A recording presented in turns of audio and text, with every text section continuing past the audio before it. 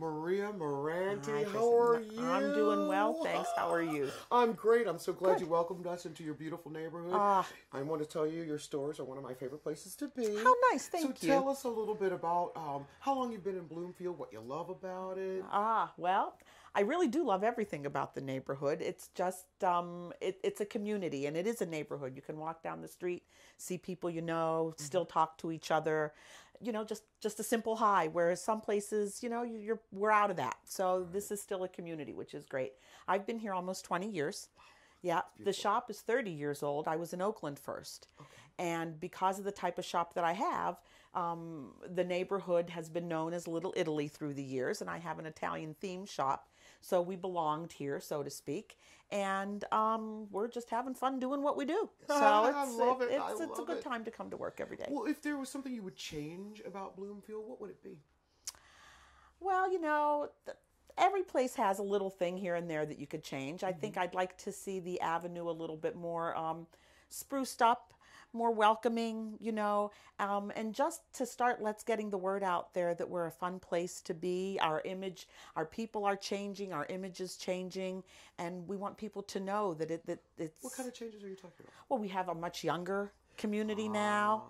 We have a more diverse community now, which is great. My dad was an immigrant, so he was new here at some point too. Right. And those are the kind of things that we think that we should get out to the city to let them know that we're moving along with all the different changes too.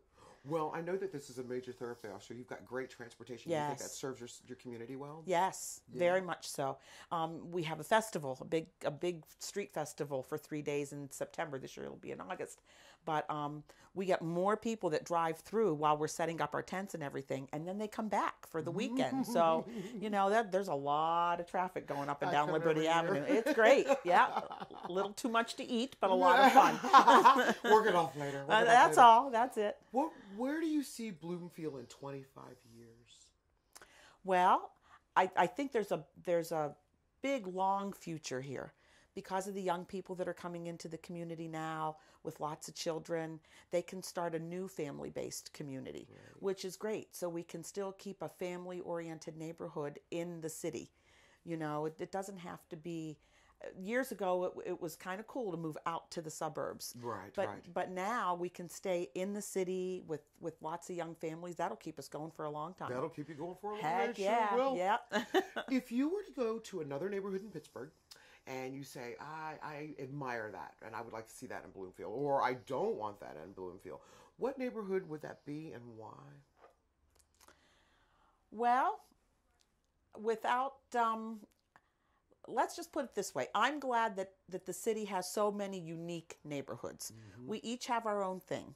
So it's fun to go to Polish Hill or up to Garfield that's so developing now, and over to Shady Side. We each have something different to offer. So it's fun to go, you know, check those things out, and fun for people to come here and see how different we are. So you'd say one of Bloomfield's assets is that it has its own uniqueness. Yeah, we're characters. We have our own characters. I like the way you put that, Maria. I really do. We have our own characters. I really do. If you were to move away, your business move, where would you move to? Wouldn't do it, would you? I don't know. I don't really feel like I belong anywhere else. The neighborhood's a perfect fit for me. You know, so I like it here. We've been here a long time. I feel very at home here.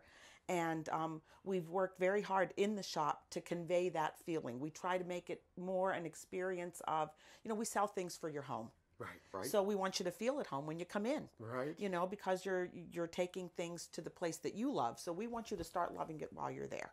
Beautiful. So.